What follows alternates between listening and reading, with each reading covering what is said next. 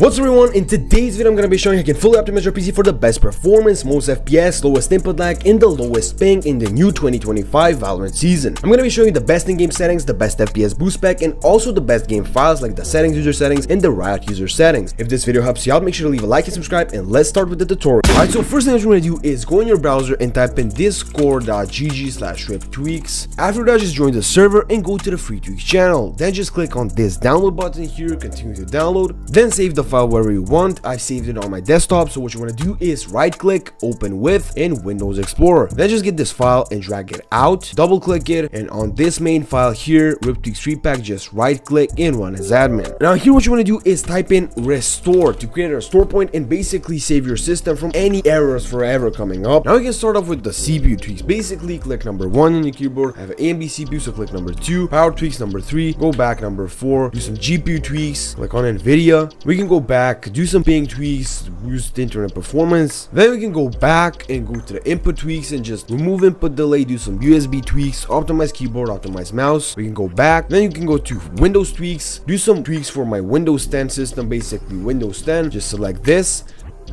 We can go to the blow tweaks now, just do some cleanup tweaks, do some services. We can also do some the blow tweaks, basically remove a lot of bloatware. Then go back, go to the RAM tweaks, just select how much RAM you have. I have 32 gigs, but if you're unsure, just right click on your taskbar, go to task manager, go to the memory section, and what you want to do is find how much RAM you have. Click on the fucking RAM amount. We can go back now, and we can go to the drive tweaks, which you can also check. Now just check if your C drive has an SSD or hard drive. I have SSD, so what I'm going to be picking is the SSD option. We can go back. Now in the game settings, we can go and select number 2, which is Valorant, and now we can check the in-game performance just to see how much FPS we have. Right, so going into Valorant settings, we can see that we have a bunch of shit here that you should actually turn on and off.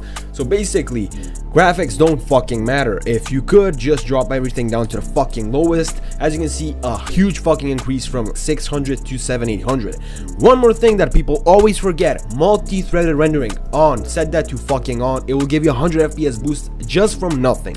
Then all of the other shit, anti-aliasing, like who the fuck actually uses this shit? If you really want to get FPS, turn this shit off. 1x everything, bloom, distortion, all of this shit off. Everything off. Now one more thing that people almost always forget is to close out all of their background apps. I know everyone just launches the game and starts playing, but you have to fucking do it. As you can see, I'm gonna be closing Discord, the fucking NVIDIA control panel, Epic Games, everything that you don't actually need in the background. Just close it out. It will definitely give you a huge FPS boost. And that's about it, guys. Thank you for watching this video. If it helped you out, make sure to leave a like and subscribe, and I'll see you in the next